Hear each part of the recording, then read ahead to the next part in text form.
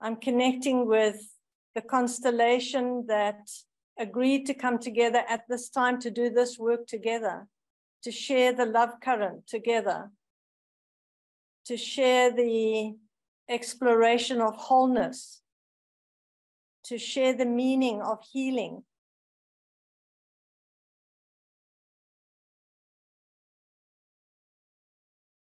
To clear the acoustic dead spots,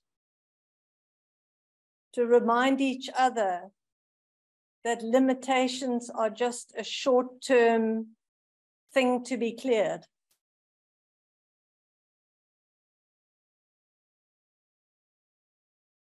To bring forgiveness to one another.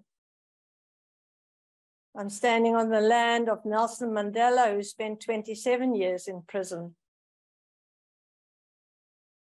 How many years have you lived on the planet? Are you free? Are you free to express the deepest urge, the highest love?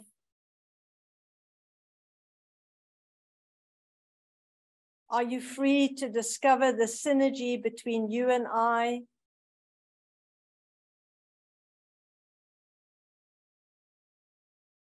Are you free to unlock this new phase of the Fertile Crescent?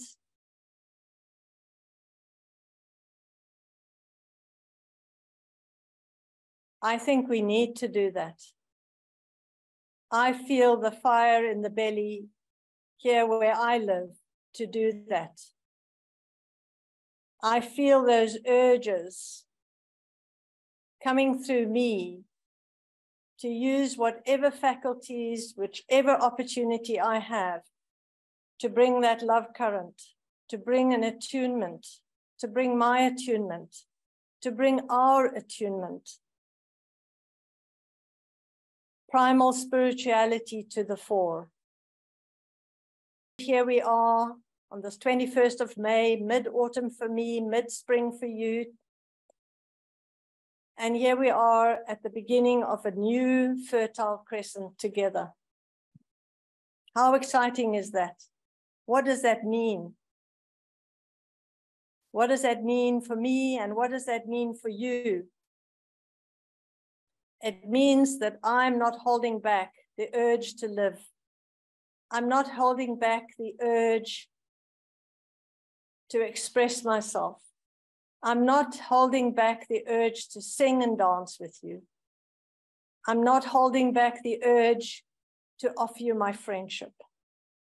And I'm not holding back the urge that is so strong in my heart to forgive myself for holding back in any instance,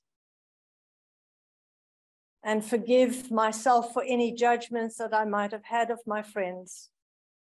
But to bring care, the urge to bring care, the urge to bring understanding, and the urge to be excited and open to see what this new fertile crescent is all about.